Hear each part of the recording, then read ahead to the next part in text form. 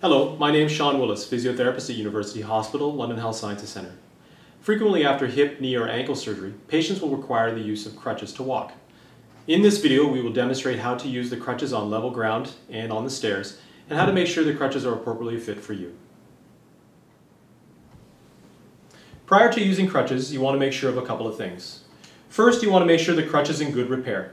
You want to make sure that the rubber tip is in good condition and that the nuts and bolts are firmly secure.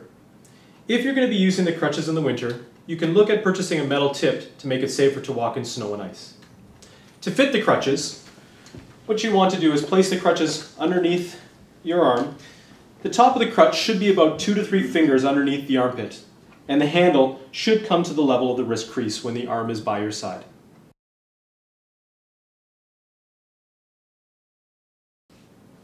When using crutches, it's important to remember to always bear weight through the handles of the crutches and not through the armpits.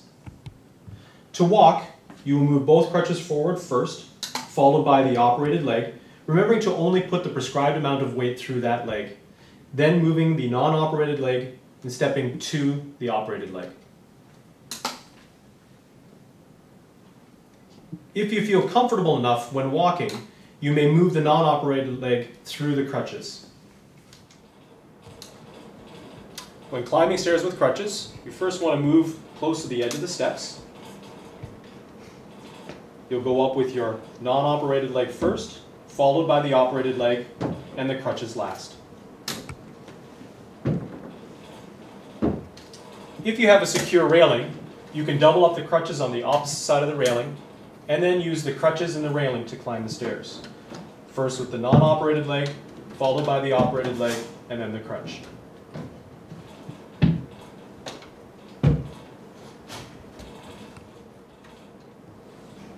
When going down the stairs with crutches, you first want to move to the edge of the step. You will lower the crutches down onto the step below, followed by the operated leg, and lastly, the non-operated leg.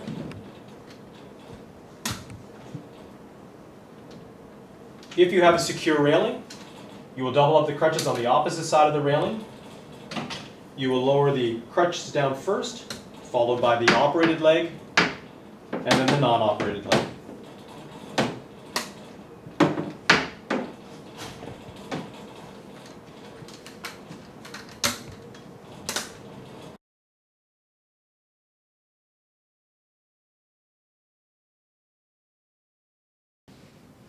If you are not allowed to bear any weight through your operated leg, you will move both crutches forward first, bearing weight on the hands, and then moving your non-operated leg through. You want to make sure that you do not take too large a step with the non-operated leg, and again ensure that the operated leg remains in the air with no weight going through it. If you are not allowed to bear weight through the operated leg, to go up the stairs with crutches, you will first move to the edge of the steps, bearing the weight through the hands of the crutches and remembering to keep the weight off the operated leg. You will lift the non-operated leg up onto the step, followed by the crutches. If you have a secure railing, you will double up the crutches on the opposite side of the railing and then use the crutches and the railing to go up the steps.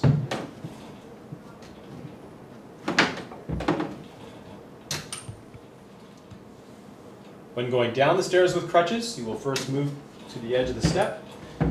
You'll bring the crutches down forward first, followed by the operated leg, remembering not to put any weight through it, and then the non-operated leg. If you have a secure railing, you can double up the crutches on the opposite side of the railing, and then use the railing and the crutches to proceed down the steps.